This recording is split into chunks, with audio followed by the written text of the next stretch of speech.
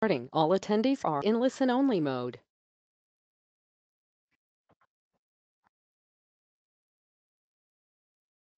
Hi everyone, this is Chris. Today's July 31st. Hope it finds everybody doing well.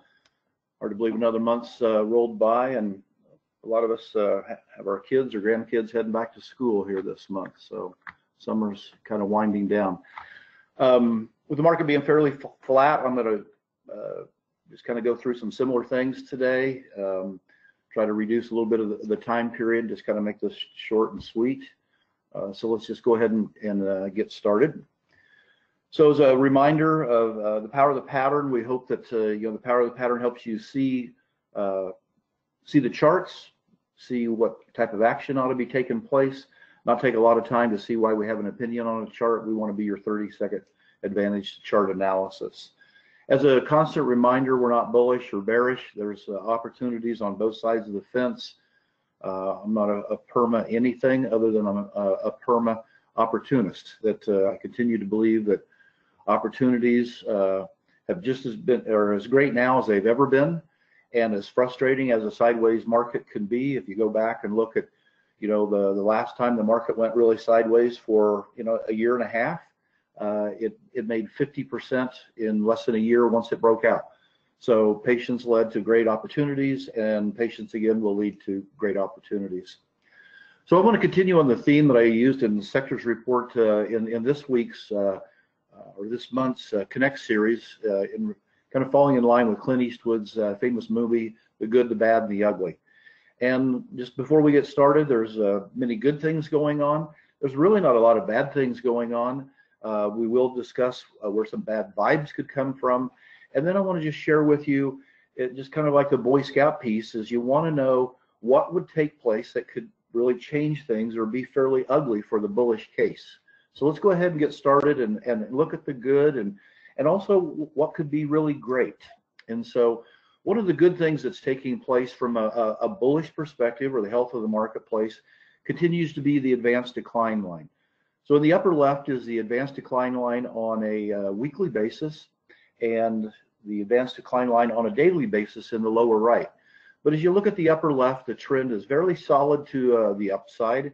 There's no divergences taking place here. We'll discuss that in the next slide. You can see that since 2009, it's stayed in a very strong uptrend. I did highlight in 2007 at 1. You can see again that it was in the AD line was in a solid uptrend. It did start diverging a little, but it did hit the top of that rising channel, and it started heading lower. So if we would see weakness up at 2, which is at the top of the channel, it wouldn't be outright bearish right away by any stretch, but this would be a place where the bullish case would prefer not to see the advanced decline line head south. So in the lower right, from a daily perspective, that covers most of the month of July.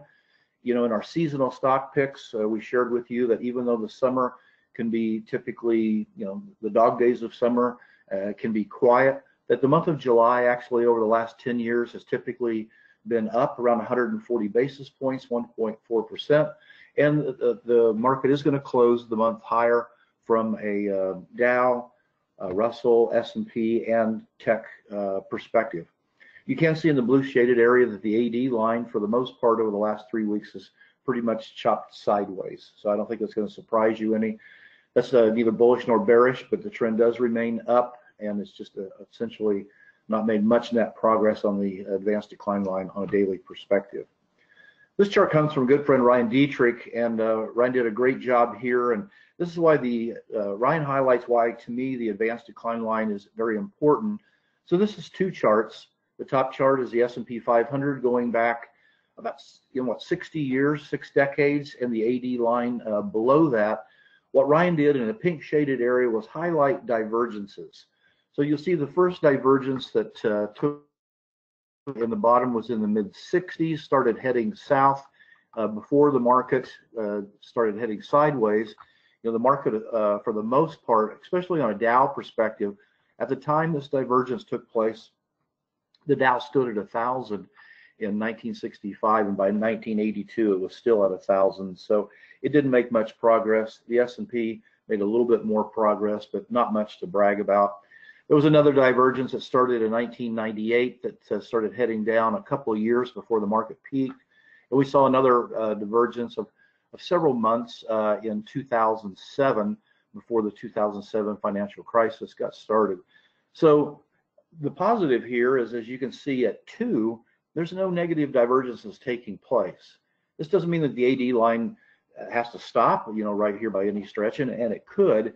But one of the things that you typically want to look for when real weakness tends to come into the market is when the advanced decline line starts acting soft ahead of time. In other words, you see that negative divergence. So this has continued to be good or / healthy news for the bullish cases. The AD line is at all-time highs. Another thing from staying on the theme of the good is this is a look starting in the upper left, the S&P, the Dow, the Nasdaq, the middle row, the Russell, mid caps, and then value line, and then even turning over to Europe, looking at Germany, France, and London. The trend on all of these is up. The 6-month sideways chop in any of these indices has not broke the long-term trend. All of these are also above long-term 200-day moving averages.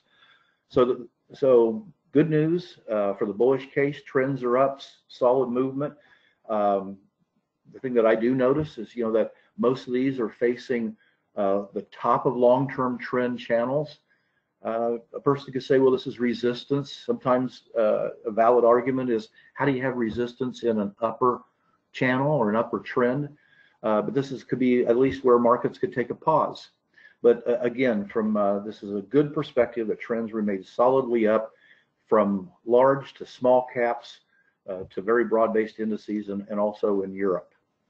We started sharing back in January this chart, which is taking the 2007 highs, 2009 lows, applying Fibonacci to the monthly closing prices in 07 highs and 2009 lows. And we shared with you that on the S&P, that the 285 level is the 261 extension. So we started sharing in January when this was hit that we felt until it's taken out, it's the 800-pound gorilla. And we haven't tried to share that we have a bearish situation at hand, but we've tried to prepare you from a trading perspective, a patience perspective, and a mental perspective that we felt like this market would trade sideways for months to come. And that capital preservation would be the main theme. Just sit back and expect to be in a rocking chair where it can keep you busy but not really have any net progress. So the main levels is 285 on the S&P. We're currently trading around 280. So we're within a couple of percent, less than that, from a breakout to the upside.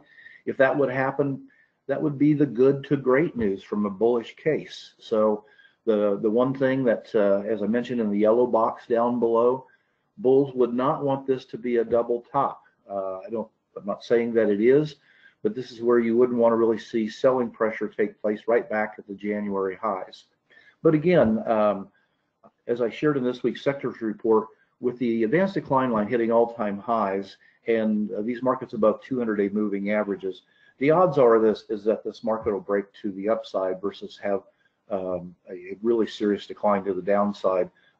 And to change that scenario, we need to see more divergences in the shoebox indicator, the equal weight, cap-weighted indices, staples, discretionary ratios, and the advanced decline line acting weaker before you could really see probably a lot of selling pressure come into play.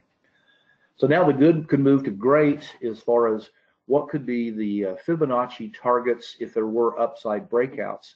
So this looks at the Dow, has the same applied highs and lows of 2007 highs, 2009 lows. You can see that the 261 level comes into play around 26,700. I didn't highlight it here, but this was the 161 level, everyone, where the market traded sideways for almost 20 months. And once it broke above the 161 level, this is the 50% rally that took place in about a year's time. So the one thing I want to highlight is if the markets can take out, with the AD line at all-time highs, if the market could take out the 26,700 level, the Fibonacci forecast for the Dow for the 361 level would be a target of around 34,000 in value. So taking the same idea and applying it to the S&P, if SPY would break above the 285 level, the next Fibonacci extension target, being the 361 level, is around the 361% extension level, is around 360, 365 on the S&P.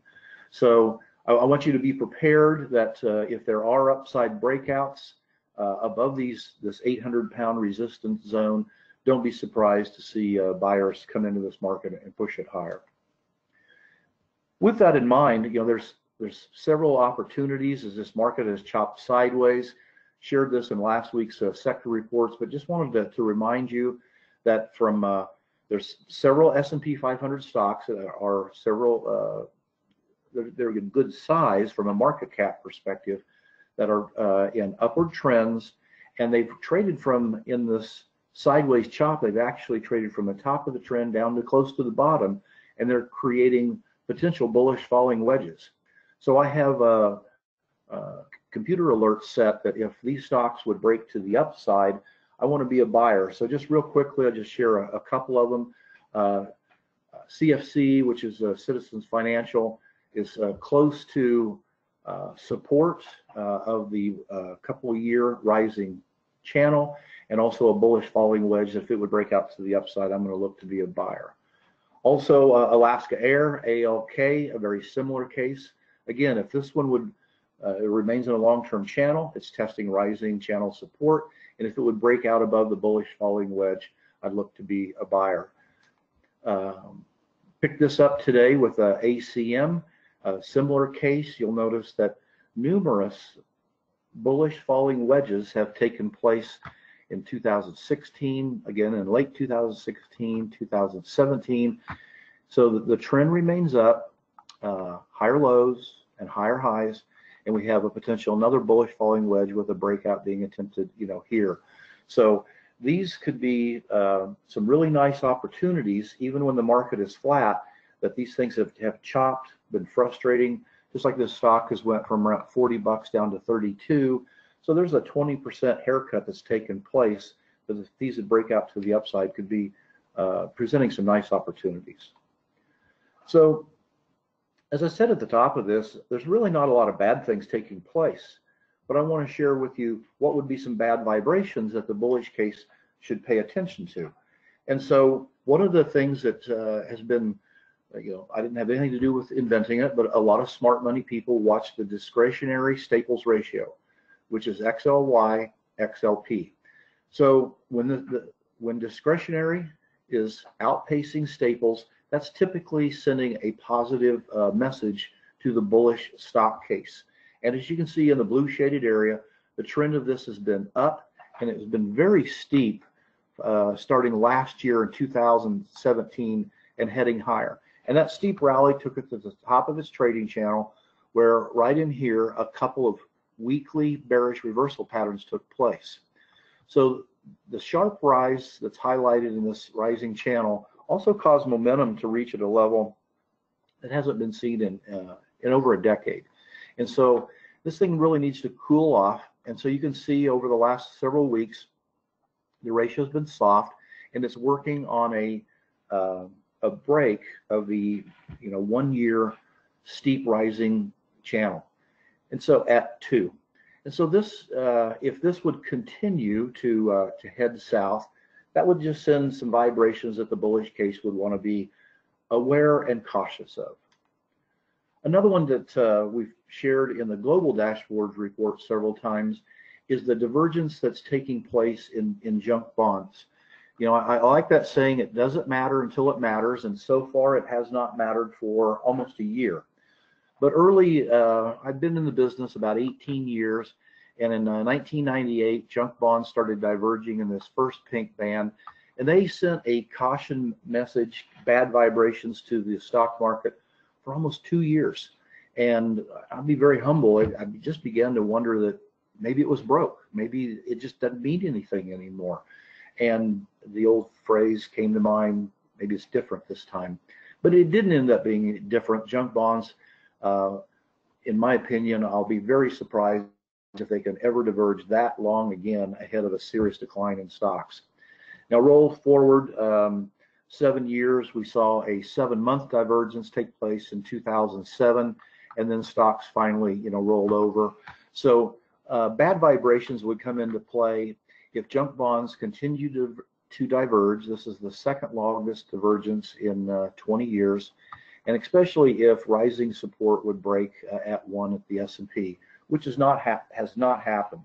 But the bullish case would get some vibrations that would be a little concerning if we would see both continue to break down at the right side of this chart.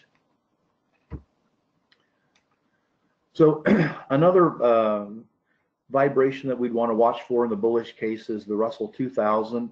The Russell has small caps, mid caps, and micro caps have been strong this year compared to large caps. It's been a good year for these in 2018. But we did apply the Fibonacci levels to the 2011 lows and the 2015 highs.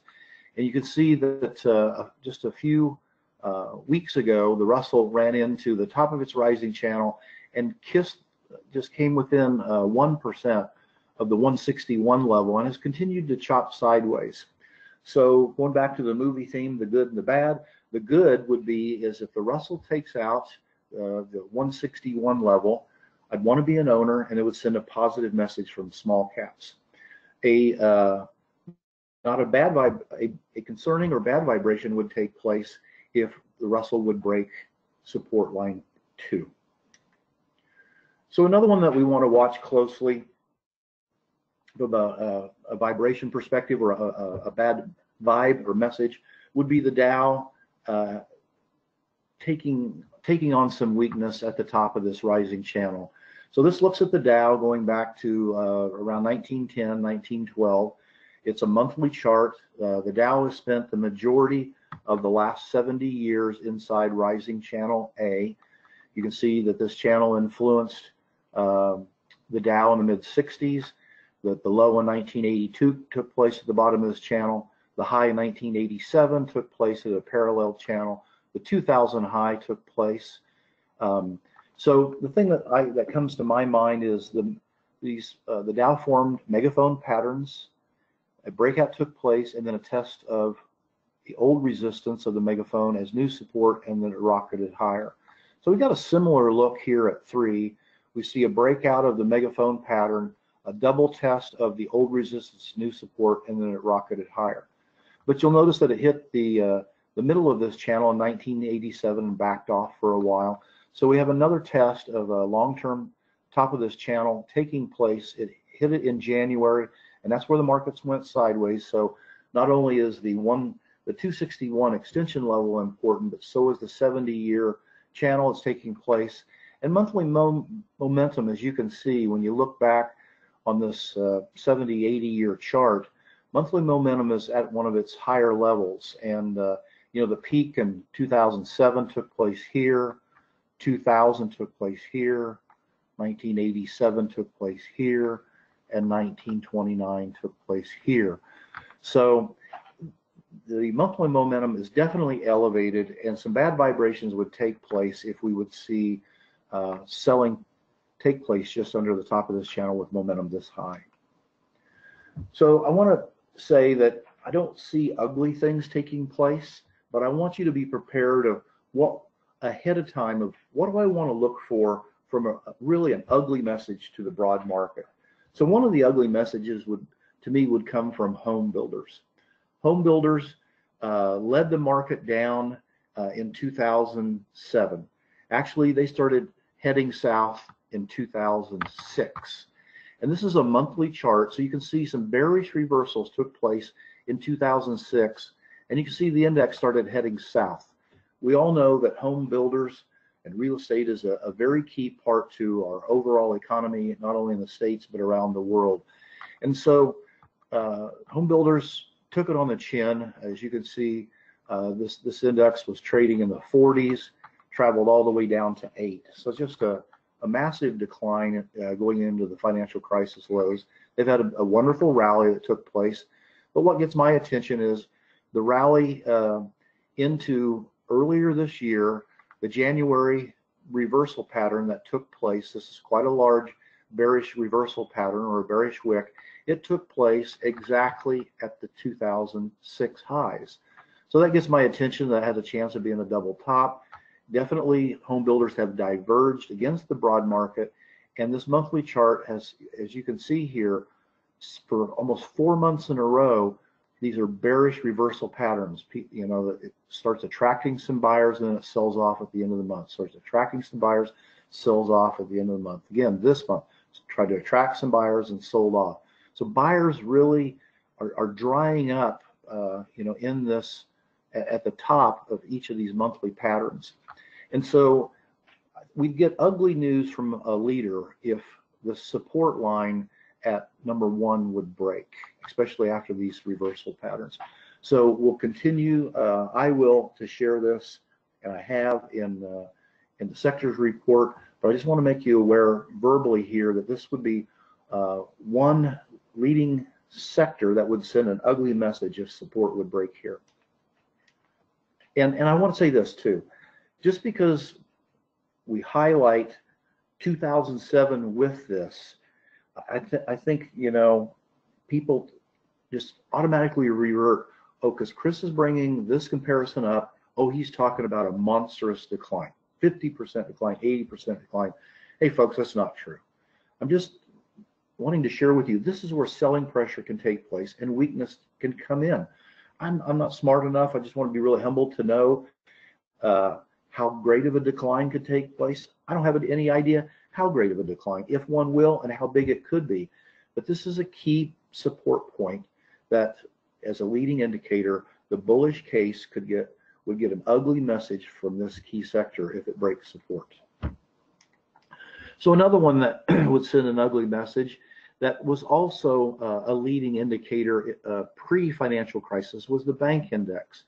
So you'll notice in 2007, the bank index created the proverbial descending triangle, where roughly 2/3 of the time this breaks down to the downside. So the key to these patterns is a series of lower highs and flat bottoms.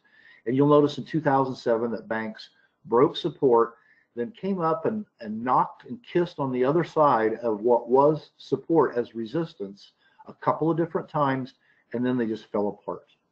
So the rally, this index fell over 85%, had a strong rally from the 09 lows. You can see since 2011, or the last 7 years, it's made this uniform rising channel.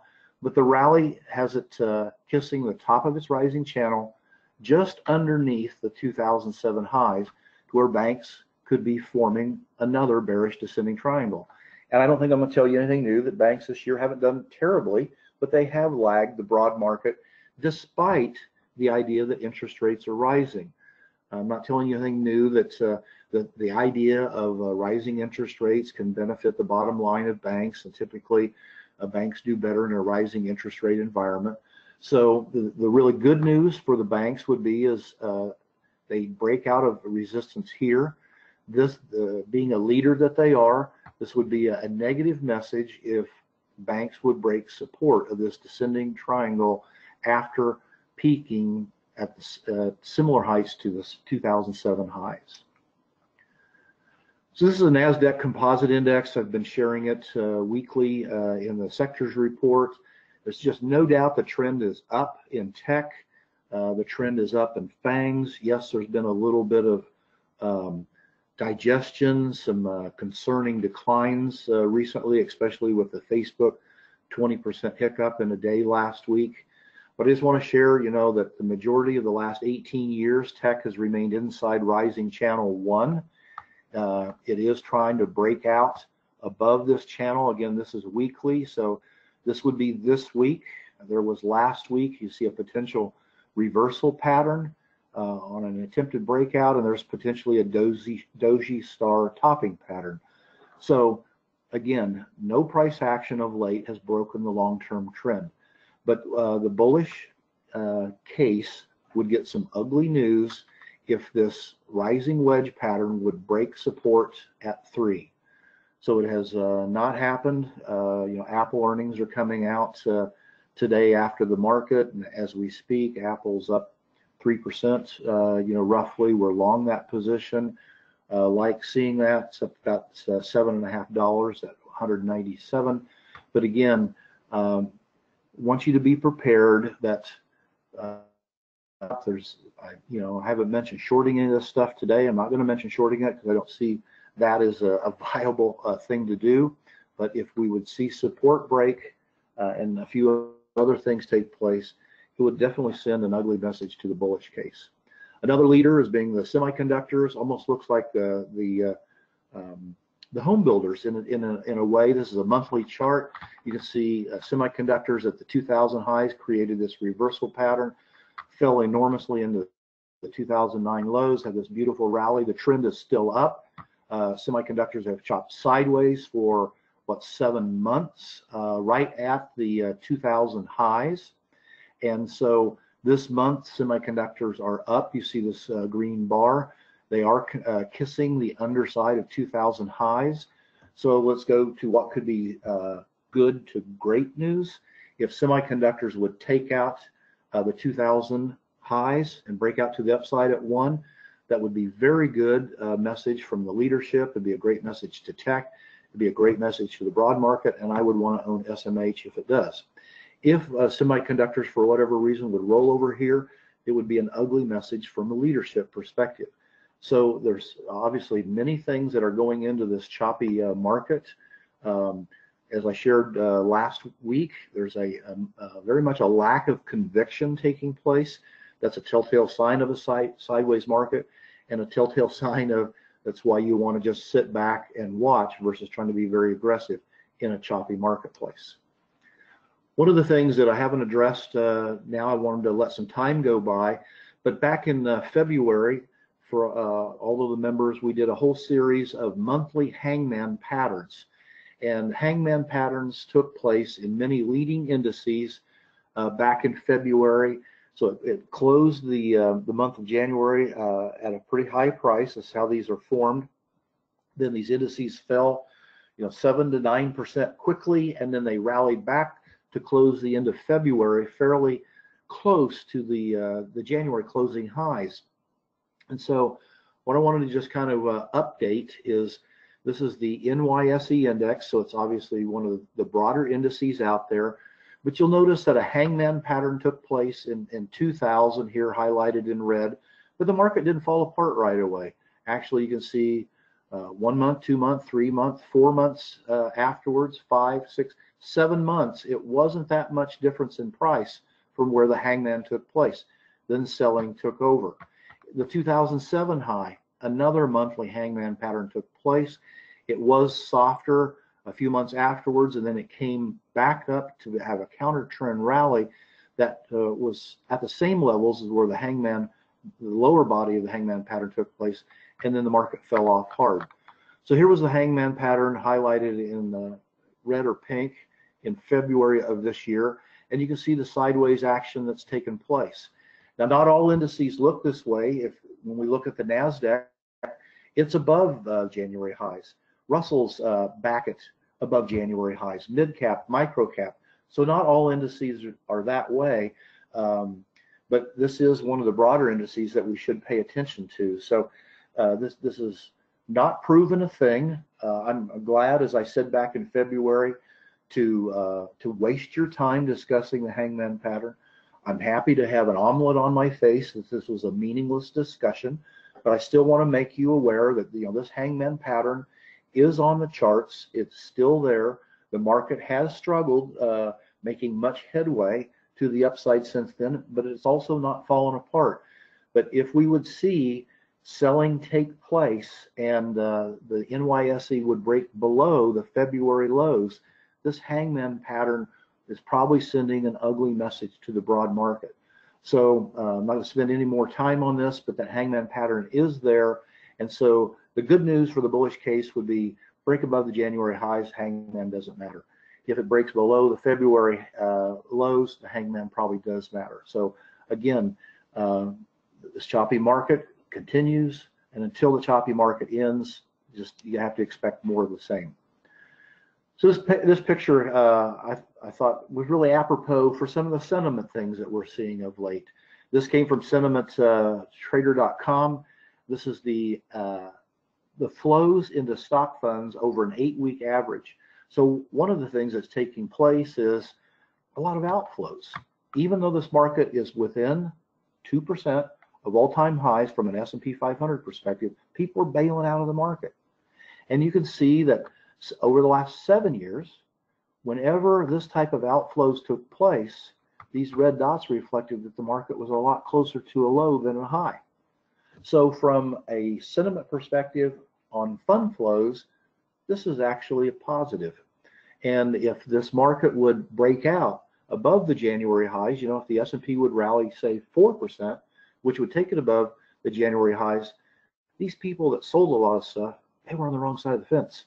And so they could actually come back to the market, which would be a positive if it break above the 261 levels. On the flip side of that, I think it's interesting is that smart money, excuse me, which is in the blue line, you can see at the highs of earlier this year, smart money was walking away. And they were actually very right. They were walking away before the 9% decline. Red money, the red line's dumb money, and dumb money was getting rather confident. So I think it's really interesting now to see almost the polar opposite, is that smart money of late's actually getting fairly concerned, and dumb money's getting a little bit cocky. And now that's almost the polar opposite of the prior chart, because typically the market is closer to a high than a low when we see smart money doing this. This is an update from this morning on the CNN Fear Greed index. You can see it's at the 66th level. Extreme fear, where market lows usually take place around 0. Extreme greed is obviously at 100. Earlier this year, even though the market had a high and fell off 9%, it never reached an extreme level. We are close to the highest level we've seen in a while, so it's not in extremes, but there is a little bit of cockiness that you can see that's worked its way back into the market. So I'm going to move just real quickly to something that from the lethal group that caught my attention. That these were stuff that Sir John Templeton tried to make me aware of in the late 90s. So just kind of hang with me here. But what this is we all know that PE ratios are judgmental. There's a lot of different ways to skin a cat. They're typically not really great timing tools. But this one kind of caught my attention. Some people could say from a fundamental perspective, the market is overvalued. But currently, according to this company, the PE ratio at a normalized basis is around 25 times. And so what they did was these are the different quartiles. And then these are the future returns of the S&P 3 years out with the different PE ratios. So you can see going back over the last 61 years that when PE ratios were in the upper quartile, the average S&P 500 gain 3 years out was 1.3%. Versus when you look at the opposite side, when PE ratios were low, the average PE ratio, this is when stocks are cheap over here, the average 3-year gain in the S&P was 17.7. So this would suggest that, does it mean that the bull market has to end? No. Does it mean the bull market has to top here? No. Does it mean a big decline has to take place? No. But I do want to empower you that historically, this is not where quality bull markets have historically gotten started. This would lead one to, from an investment strategy perspective, want to be more into trading compared with buy and holding. So this is the same type of a study here on the right, but on a 10-year annual rate of return. When stocks are cheap and PE ratios are low, the average 10-year return on the S&P was about 16.4. And then you can see on the flip side, when stocks are expensive or the PE ratios where it is currently, the average 10-year gain is around 3%. And we all know we invest in stocks to try to get our money to grow. We're trying to compete with the cost of life, which is inflation. And so, inflation has averaged, in the 2 to 3% range for many decades, for half a century or more. So, from a net perspective, this is about a 0% gain for a decade. So these are things that I want to make you aware of, and why we want to be flexible with our assets and not really expect that, hey, we can just buy and hold and do extremely well. So just as we're getting close to the end here, I just want to kind of talk about, to me, one of the most important commodity, in the world, which is crude oil. With this chart, it's a monthly chart, and I applied Fibonacci to the monthly closing highs here in 2008 and the lows in 2016.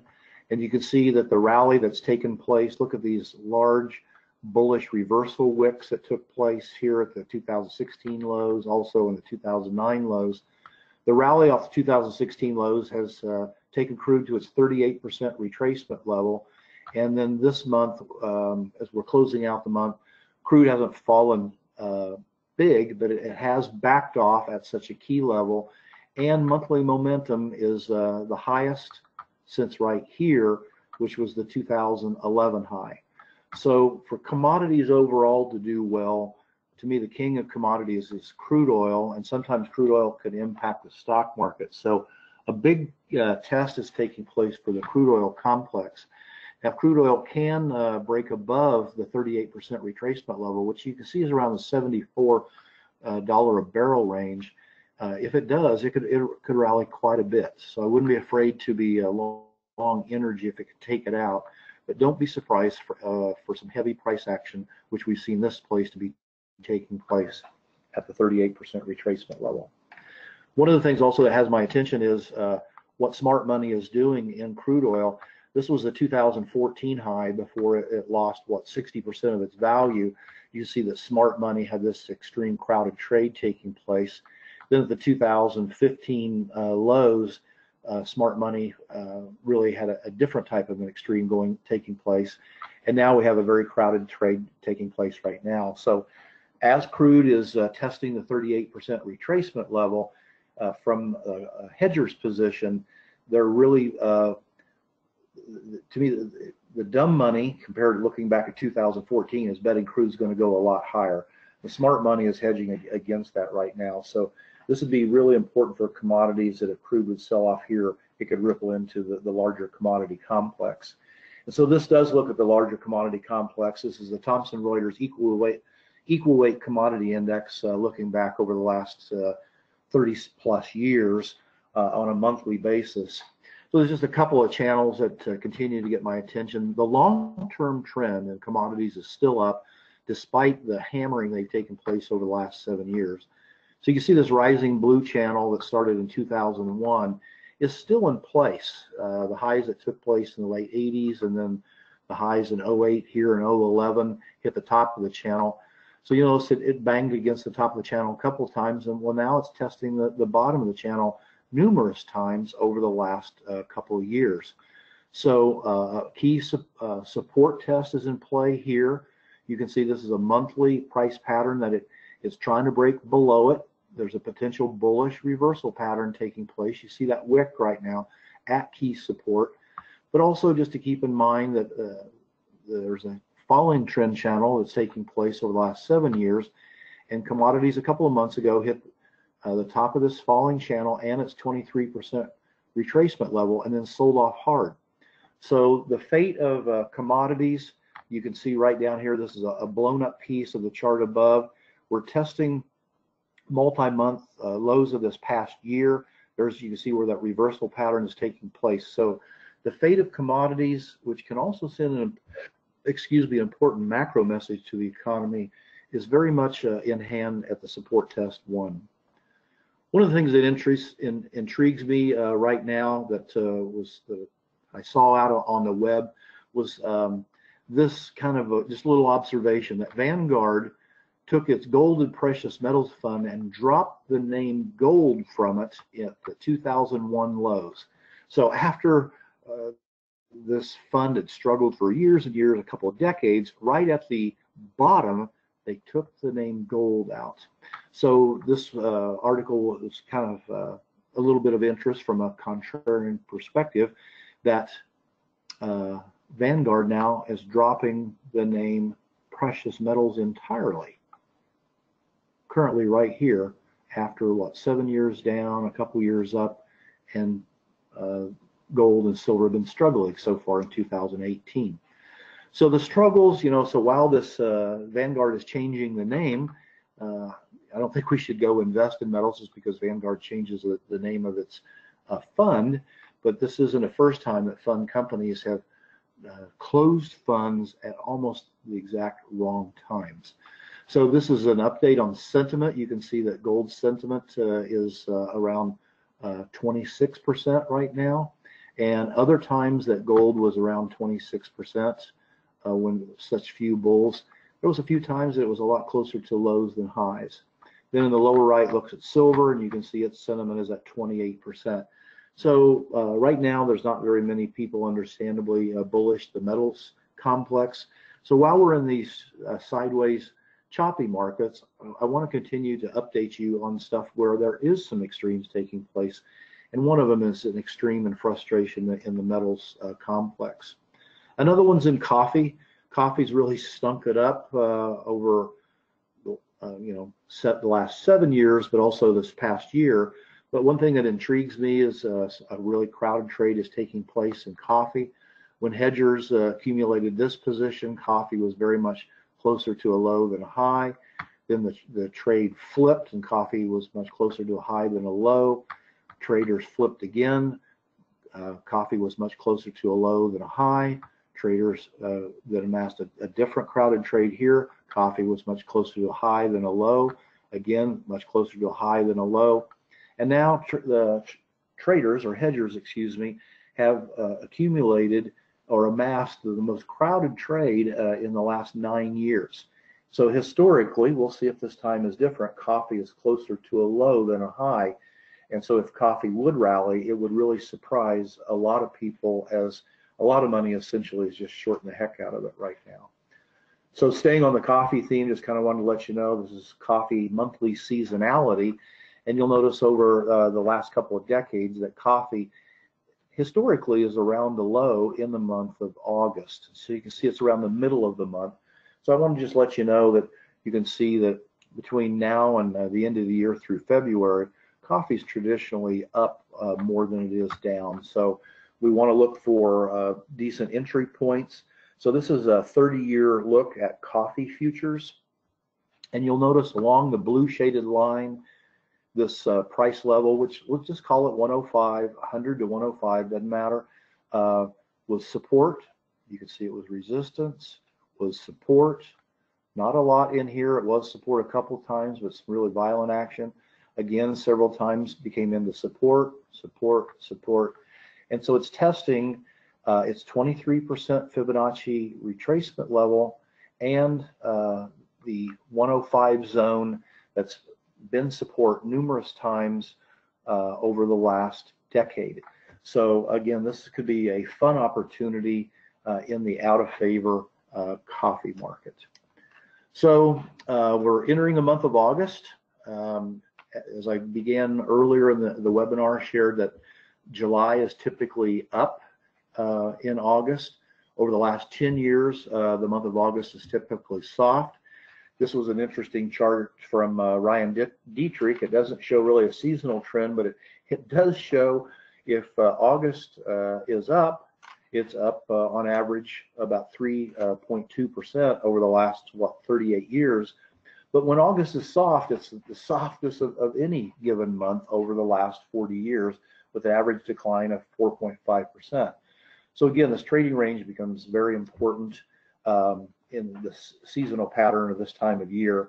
So this shows that the median return of August over the last 10 years is a plus 0.21. So nothing too exciting to write home about. But here are the top stocks that have done well in the month of August, S&P stocks over the last 10 years. And so, some of the top numbers aren't nearly as big as like last month or some of the other months. But I'm going to send you some of the charts on here. But you can see some of them have gained 5% or more, around 70 to 80% of the time over the last 10 August. So one that on this list, right here, which you can see is S&PS. It's in the technology, area, which is Synopsys. Looks to be forming a bullish ascending triangle over the last like 10 months. You'll notice at the 93 level, it's just continuing to struggle, you know, up there. But if it would break out to the upside in the month of August, it has an average gain of 5%. But if it would break out, the measured move has it running up to about the 107 level. So that's about 14% above current prices. So a breakout has not taken place, but I just want to let you know that I do have a buy alert if it would, you know, break out to the upside. So as I shared, I wanted to make it a little shorter and cleaner for this month. I hope all of you have a great remainder of the summer. I appreciate your business and the understanding of the patience in the sideways chop. And I can't say enough that the good to great, what could take place, the longer the sideways chop takes place, if the S&P breaks out to the upside, please be prepared, because it could really pull in a lot of buyers. So wish all of you really well, and we'll see you next month. Take care, everyone. Thank you for your business.